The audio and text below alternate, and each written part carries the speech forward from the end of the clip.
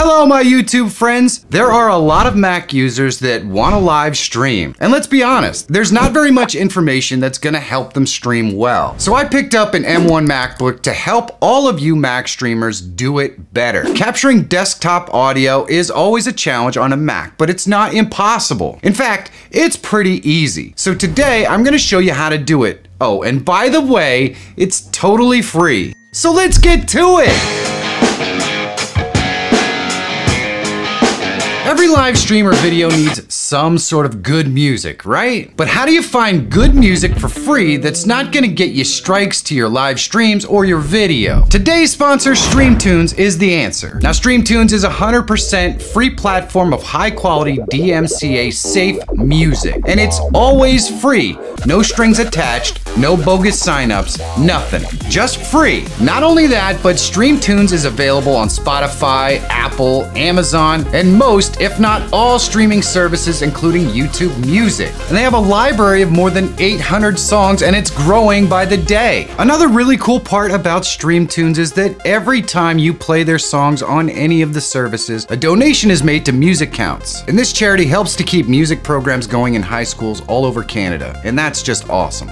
Be sure to check out StreamTunes for yourself. There is a link in the description, and like I said, it's totally 100% free. To add desktop audio to our live streams, we're gonna use a software called Black Hole. And by the way, it's totally free. The links are in the description, so you can download it and follow along. That is the best way to learn. So that link below is gonna take you to this page right here, and on it you're gonna put your email address and your name and all that stuff and subscribe. And they don't send you a lot of garbage, so you don't have to worry about that. You go to your email and you click on the link, brings you here. You're just gonna click this top one, and that downloads it to your machine. You can right click and click open in your downloads location, and then just continue all the way through this, and you have to agree to the terms and then install. You might have to put your password in here. You probably will. And then click install software, and then you can close, and you can just go ahead and move this installer to the trash. You don't need it anymore. And now you're all set. So we're gonna go into launcher, and then we're gonna go in here, and then we're gonna select MIDI, and